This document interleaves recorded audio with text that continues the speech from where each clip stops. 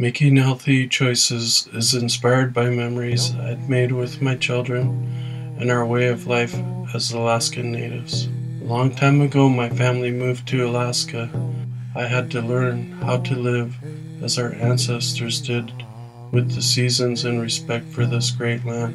Things were much simpler back then, when there were no TVs, phone lines were shared with our neighbors, and the power in town was turned off at midnight and turned back on at 7 a.m. I look back at those times and I smile and I cherish the memories. Those were the good old days of my childhood. Now it is my turn to pass on these traditions. I choose to live in Alaska because of our natural resources and our way of life as Alaskan natives.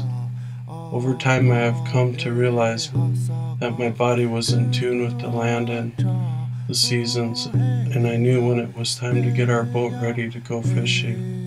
The spring tells me that it's time for seaweed and gumboots, sea eggs, and beach greens or sea asparagus.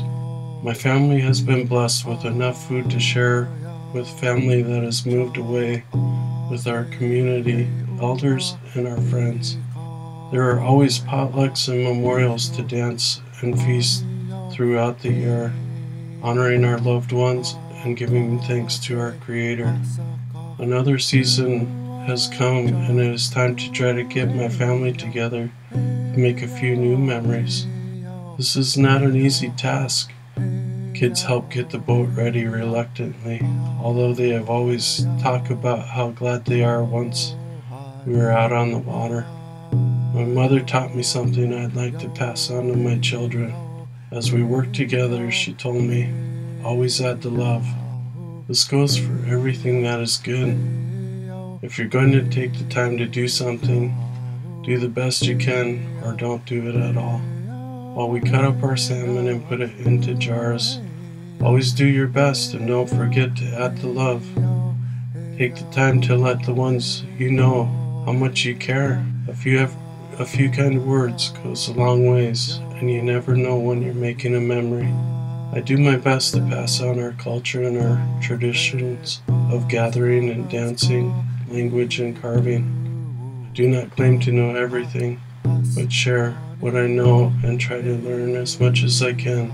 Our way of life is in danger of being lost forever. When something is gone, we can never get it back. Make some healthy choices and learn your culture and pass it on. Try to not go to bed angry. Always have forgiveness in your heart. Look out for the ones you are close to. These are some of the lessons my mother has taught me. There is one more I'd love to share. We all know the right road to take, but few of us do.